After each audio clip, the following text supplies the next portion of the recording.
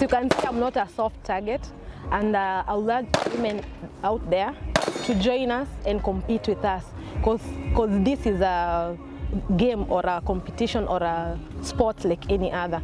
So as women, you can come, participate.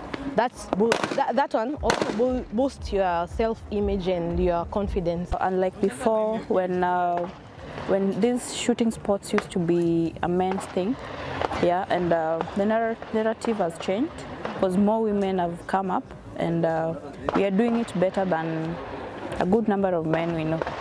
Yes, and we are happy about it, and we would encourage the upcoming lady shooters to do more training, good training.